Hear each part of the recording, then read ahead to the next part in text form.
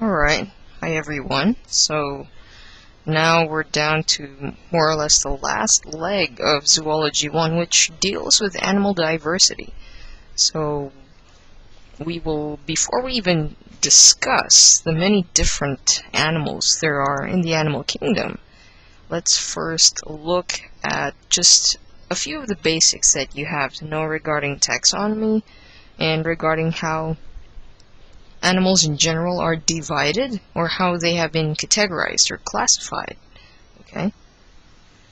So first and foremost, there are so many species. You just can't imagine how many species there are of plants, of animals, bacteria.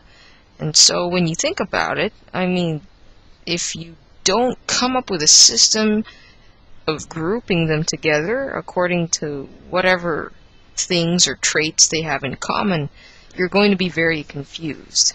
So if you look at this diagram, as you can see, these would be the phyla that we would be discussing. So quite simply, so you have poriferans, cnidarians, flatworms, roundworms, mollusks, segmented worms, the arthropods, the echinoderms, or the sea stars and the holothurians, and also the chordates. So you have mainly 10 groups, well, at least for Zoology 1, but of course there are a lot more, okay? And the fact that there are just so many species, we have to find a way to systematize this, or to group them together to make sense of why they are grouped in that way, okay? So let us first look into taxonomy. So who is this dude? Just kidding. So his name is Carolus Linnaeus. And basically he came up with the binomial system of nomenclature. So let's break it down. Bi means two. Nomial from the word nomen, which means name. So basically, nomenclature is the act of giving a name to something. So it's a noun form of naming. So this guy, Carolus Linnaeus, what he did was he came up with the system of naming organisms with two names. And so we focus mainly on the genus and the species name. Okay, so we have an example here, which would be the scientific name of your tiger, which is Panthera tigris, and the scientific name of the lion, which is Panthera leo. Okay, so let's first look at the name itself. Well, again, the system is a two-name system. So you have the genus name, which is Panthera, and then the species name, which is Tigris. Okay, so if you notice, if we have human names, we'd be like John Smith, right? And there'd be like maybe a Jane Smith. So the last name Smith tells you that John and Jane are somehow related. They could be brother-sister, they could be husband-wife, they could be mother-daughter, father-daughter, so on and so forth. But the fact that they have the same names, at least we would like to think that they're related at some way. So for the two-name system here, Panthera would actually be something like the surname. It would tell you that the tiger and the lion are actually very much closely related. And so you can think of it that way, that instead of addressing it as, or if people were named according to how Carolus Linnaeus would name us, John Smith would be Smith John, and Jane Smith would be Smith Jane, something like that. So you can think of it that way.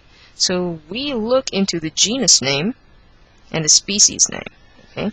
Now let's look at some basic rules on how to write scientific names. Okay. First and foremost, you can either italicize it or you can you can underline, okay? And take note that when you underline, it has to be separate. It can't be like one solid line. You can't do that, okay? So it has to be, the lines have to be separate, okay? And note that the first letter of your genus name should always be capitalized, okay? And then for your species name or your specific epithet, so specific, another word for it would be the specific epithet, which is the second name. So it's this one. So for your specific epithet or for your species name, everything is in lowercase, okay?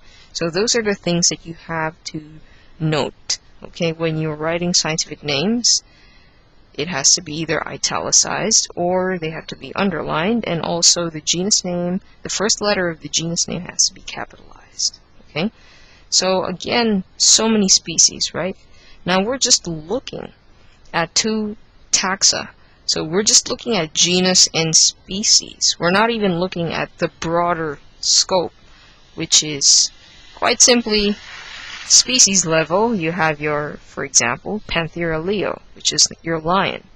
The genus would be Panthera, which means it's part of the big cat group. And maybe the family would be like Felidae, which means it's part of the family of cats.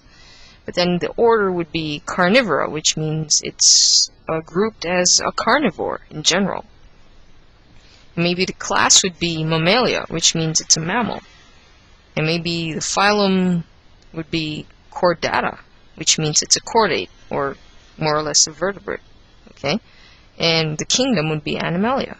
So that's how we organize it. A while ago we were just looking at these, but actually it's part of a larger group. Okay? So I'm going to do a little picture-in-picture for a bit. Okay, so I hope you can see me. So if you notice this, I'm sorry for the bad lighting, but this is actually a Matryoshka doll from, it's a Russian, basically it's a nesting doll. So as you can see, this has like smaller segments, or smaller dolls inside. So it's going to get smaller and smaller and smaller, right? So, but I can't represent everything because, of course, the dolls can't really get any smaller. So as you can see here, it's getting smaller, and until it's just this. So you can think of this as your lion, okay? So this would be like your Panthera leo, and then maybe it's part of a bigger group. So we put it in that this bigger group would be like the cat group, you know? So your lion is part of that group of cats in general, right? And cats, in general, they're part of an even larger group, which should be the group of carnivores. Carnivores meaning meat eaters, there. So they're part of that group.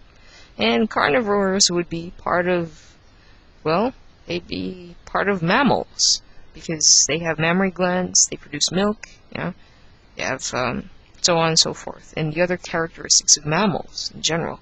So, and mammals would be part of, in general, they'd be part of animals. So you can think of it that way. You can think of a Matryoshka doll or a nesting doll when you think of taxonomy. That the smaller species that you have is actually part of a much larger group. Okay? So now we're going to take this out. Okay. Alright. So that's what it's all about. Okay? So now the bases of classification. Let's look into that.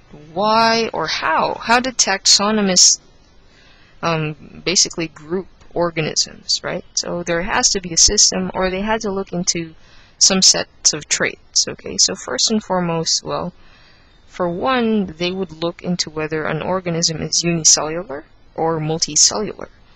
So if you're multicellular, so of course if you're unicellular, usually you'd be part of the group of a totally different kingdom, which would be protozoa, which we will also discuss. Okay? Now if you're multicellular, so usually you're called a metazoan. So you're part of that group, metazoa, which means basically you're multicellular. Okay? Now also, well, for sponges we will, so take note of this term, it's parazoa, which means they are somewhat, or they are animal-like, you know, but we're going to look into that a little more, but just take note of this term. So basically that's one way of classifying whether you're unicellular or multicellular. So somehow we've split protozoans away, and so we're now left with metazoans. Now, for metazoans, another thing that taxonomists consider would be the body plan or the symmetry. So you can look into whether an organism is symmetrical or asymmetrical. So for example, this sponge is generally asymmetrical. There's just no way that you can divide this organism in any plane and you'd come up with two equal halves, right? But let's say for these organisms, for example the sea star and this mammoth, there you can definitely see symmetry. So symmetry for the sea star would be called radial symmetry, which means that if you take the center and basically you move through that, you take a line through that center, you get two equal halves. At any point that passes through the center, you get two equal halves. So, yep.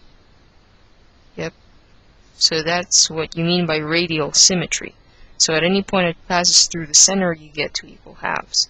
Whereas for bilateral symmetry, there's basically just one plane of division that gives you two symmetrical halves there. So that's the difference. Okay. So again, organisms can also be classified according to symmetry. And also, another thing that has been considered would be the developmental pattern of your organism, which is a little more complicated. Okay. So we'll try to discuss this. So first and foremost, in terms of development, we want to look at basically the three germ layers. So we call these germ layers, okay? So the reason why I'm discussing this is so that when we move on to the different phyla, you wouldn't be confused when I say an organism is this or that, okay? So, now, generally you have three germ layers, which would be your ectoderm, which is this blue portion, the outer portion, okay, the mesoderm, which would be the inner portion, and the endoderm, okay? So when you are an embryo, so you start off with just a zygote, which is just one cell, and then eventually you divide and divide and divide and become a multicellular organism. So at some stage in your life, or in your development, of course, there are certain cells that are destined to become maybe your skin and your brain. That would be the ectoderm. So that's why these germ layers tell us more or less the destiny of certain groups of cells while you're still developing. So the ectoderm, so all these cells here, will eventually be destined to become the skin and spinal cord. The mesoderm would be more of the muscles, and the endoderm would be more of the gut, basically, your digestive system. So that's just a briefer, okay, on germ layers. And so for germ layers, for developmental patterns, so certain groups are diploblastic or diploblastic, which means that essentially they have just two germ layers. Diplo, which means two. So that means they have just the ectoderm and the endoderm. They don't have the mesoderm. And so an example of that would be the cnidarians, So the group of cnidarians, which would be your jellies, and yeah, your jellyfish, your anemones, them. So that would be them. They are diploblastic. Now, if you're not diploblastic, then you probably have all three germ layers, so that means you're triploblastic, or you're triploblastic, okay? So whatever way you want to pronounce it, whatever, okay? So you're triploblastic, so that means you have the ectoderm, the mesoderm, and the endoderm. I'm really sorry about the background sound. That's just, oh well, it's a funky neighborhood. But anyway, so there. So you're triploblastic if you have all 3 germ layers, okay? And so humans, basically, we're part of that. We are triploblastic. So we have an ectoderm, a mesoderm, and an endoderm, okay? Now, for triploblastic organisms, they can be further subdivided. I know this is going to get worse, but please bear with me. Yeah. So they can be further subdivided into into the type of body cavity that they have. So one group would be the acylomate group, and then the next would be the pseudocoelomate group. Pseudocoelomate. And then we also have, of course, the eucoelomate, or just or just coelomate would be okay. Okay. So what would be the difference between these 3? So let's look at the root word, which should be coelom. Okay. The coelom is essentially your body cavity. Okay. So that means it's a space in your body, right, that holds all of your organs, right? So for an acoelomate organism, means without, so it means your organism does not have a body cavity. For example, would be your flatworms. Some of your flatworms do not have body cavities, and so, as you can see, that's it. The outer, the skin, the muscles, and the gut. There's just nothing, no space there, okay? Now next would be your pseudocoelomate. Now pseudo means false, as we've learned from pseudostratified epithelium, right? So as we know, if we see the prefix pseudo, it means false. But this shouldn't mean that there is no cavity. There's actually a body cavity. It doesn't mean that the body cavity is false or it's fake. No, the body cavity is real. What pseudo refers to is the fact that the lining of your body cavity is not entirely mesodermal. So as you can see, mesoderm would be the tissues in red, right? So this one, right? Now as you can see, the inner lining of the body cavity is endoderm. It's yellow, right? Here. Compare it to this one, which is the eucoelomate pattern. As you can see, everything is lined red. So that means the entire lining is of mesodermal nature. So your entire body cavity, this entire space here, is lined with mesoderm. All of that is mesoderm. Mesoderm. Hence, they're called eucoelomates. Okay? So the whole point of pseudo and eu, which means true, is based on the lining, the tissue lining, and not really the presence or absence of the cavity. Okay? There. Okay. So if you think we're done, no, we're not yet. Now, if you are a coelomate, you can be further subdivided. I know, it's, like I said, it's going to get worse. But hopefully this will be the last. The protostome, you are either a protostome or a deuterostome. Okay? So let's move on to the next slide so that you can see. Okay, so a protostome and a deuterostome. So this half would be your protostome and this would be your deuterostome. Okay? So again, we see here the body cavities, but that's we're only concerned with this part actually. Okay? So proto means first, stome from the word stoma, which means mouth. So that means the first mouth. Okay?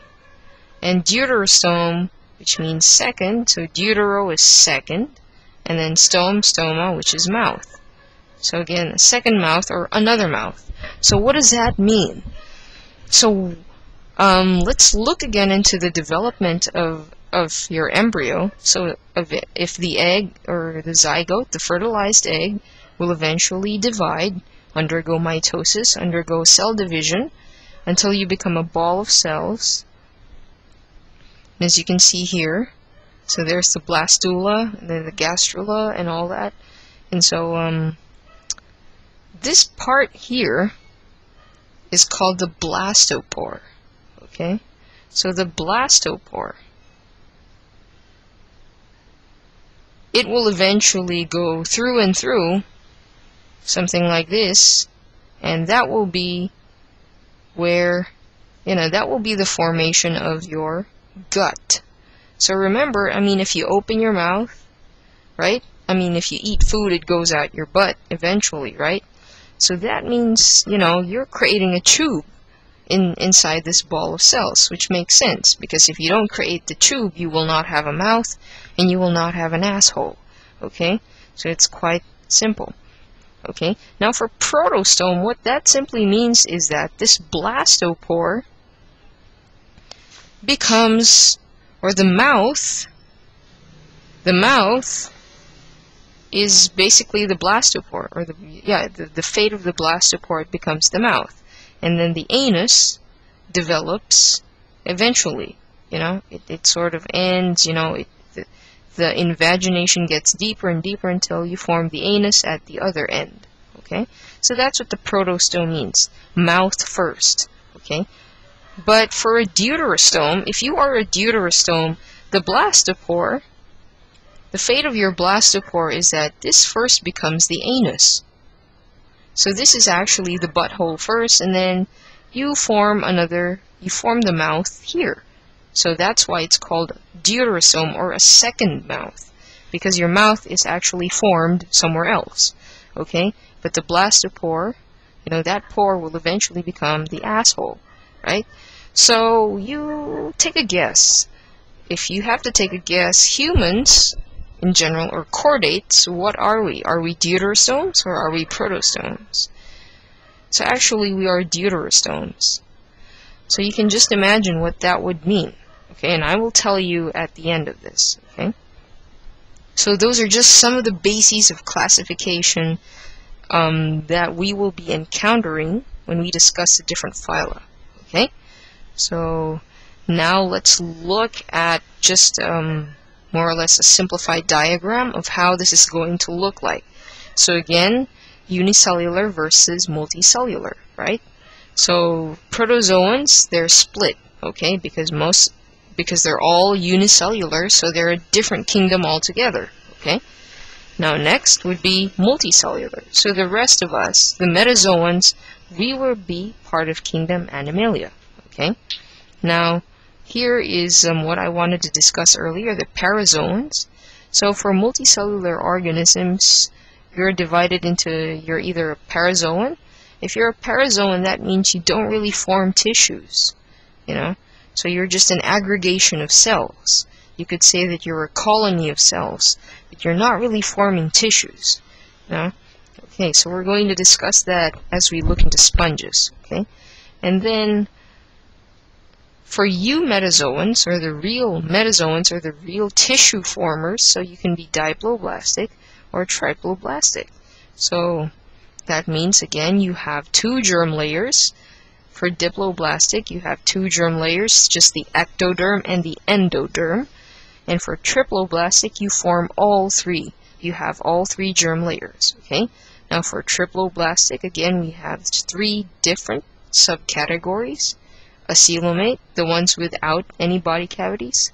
Pseudocoelomate and eucoelomates, they do have body cavities, but the lining of the body cavity for the pseudocoelomate is not entirely mesoderm.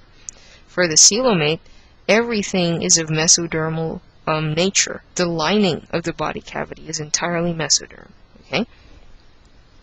And of course, if you are coelomate, you're either a protostome or a deuterostome. Okay, protostome means your mouth develops from the blastopore. So the first pore that forms, or the first opening that forms as you are just a ball of cells, would be your mouth. Whereas for the deuterostome, the first opening that forms would be your butt. Okay, your butthole. Okay. So that is how to summarize. It's how to summarize basically everything. Okay, so this would be just basically just some of the ways, or some of the categories, or some of the criteria that taxonomists use in order to group these organisms. Okay, so as we mention each phyla, I'm just going to mention eventually that they are, for example, for cnidarians, I'm going to mention that they are diploblastic. And so I hope that this video will give you an idea of what that means. That's the whole objective. Okay? So I would like to end this lecture with just a short quote. So we should never think too highly of ourselves, for we were all once nothing but assholes. Yes.